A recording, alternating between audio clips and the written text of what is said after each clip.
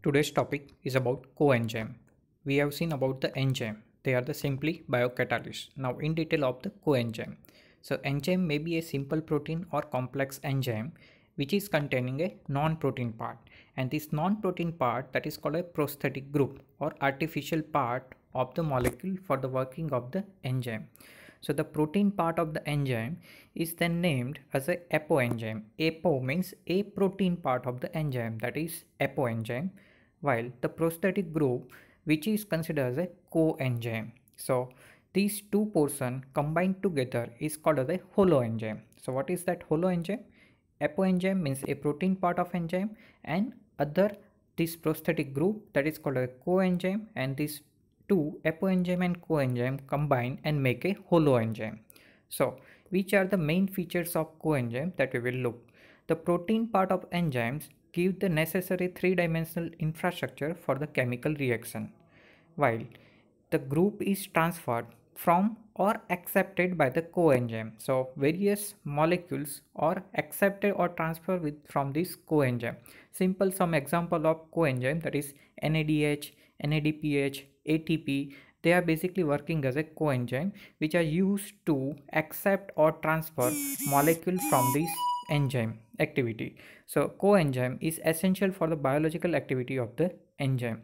It is low molecular weight, heat stable organic substance. So they are the low molecular weight, but most important thing that is heat stable, while enzyme they are mostly heat labile. So further, this inside the body, when the reaction is completed, the coenzyme is released from the apoenzyme, means a protein part of enzyme, and can bind to the another enzyme molecule. So simple how it is occurring, that we are looking, glyceraldehyde 3-phosphate is converted into the 1,3-bisphosphoglycerate. That is one of the reaction of the glycolysis. Now in this reaction, enzyme that is glyceraldehyde 3-phosphate dehydrogenase, that is the enzyme needed for conversion of glyceraldehyde 3-phosphate to 1,3-bisphosphoglycerate formation. Now in this coenzyme, that is NAD plus, so it is converted into the NADH. So this dehydrogenase that is working as an enzyme, and NAD plus that is working as a coenzyme which is accepting hydrogen and converted into the NADH. Now what happened? Pyruvate that is also converted into the lactate, that is also a part of this glycolysis process. Now in this enzyme, that is lactate dehydrogenase is needed, which is mostly a protein part. Now this coenzyme which is generated NADH due to that previous reaction of this dehydrogenase, that is glyceraldehyde 3-phosphate dehydrogenase, this NADH is again utilized by this lactate dehydrogenase to reconvert pyruvate to the lactate. So this NADH and NAD plus, these two combinedly working as a coenzyme for this reaction. So one molecule of the coenzyme is able to convert a large number of substrate molecule with the help of enzyme. So in previously we have seen that two different enzyme, that is glyceraldehyde 3-phosphate dehydrogenase and lactate dehydrogenase, but over that enzyme are different for both the reaction, but particularly coenzyme, that is NAD plus, from that NADH is generated, NADH is utilized for the second reaction or next reaction.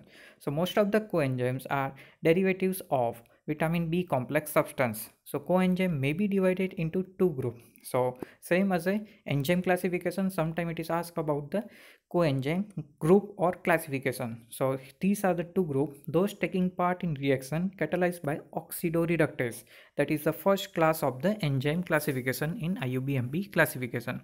So this oxidoreductase by donating or accepting hydrogen atom or electron. So that is one group of coenzyme that is mostly involved with the reaction in relation to the enzyme of oxidoreductase classes.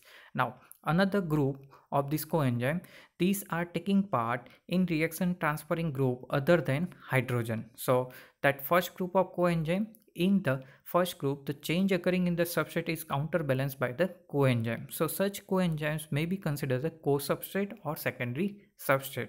Now example, that is NAD plus to NADH, NADP plus to NADPH, which is mostly generated in HMP pathway. FAD to FADH2, FMN to FMNH2.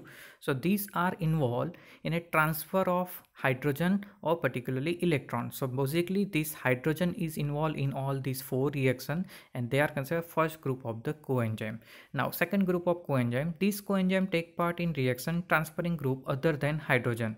So most of them belonging to the vitamin B complex. So thiamine pyrophosphate, that is vitamin B1, thiamine, which is involved in a hydroxy ethyl group transfer. Pyridoxal phosphate, which is most importantly involved in a particularly protein metabolism. Pyridoxal phosphate, vitamin B6, that is involved in a amino group transfer.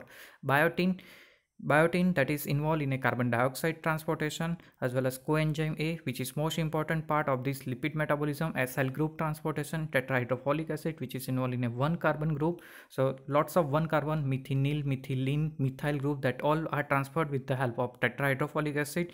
Folic acid is also a part of the vitamin B complex. Coenzyme A, that is called vitamin B5.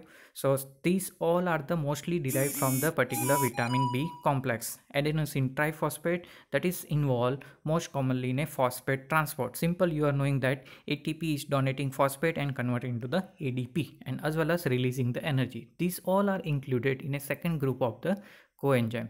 So that's all about the coenzyme, that is a prosthetic group or non-protein part of the enzyme activity, and it is categorized in a two group. First group involved in a transfer of hydrogen, second group that is involved other than hydrogen group. So that's all about the coenzyme.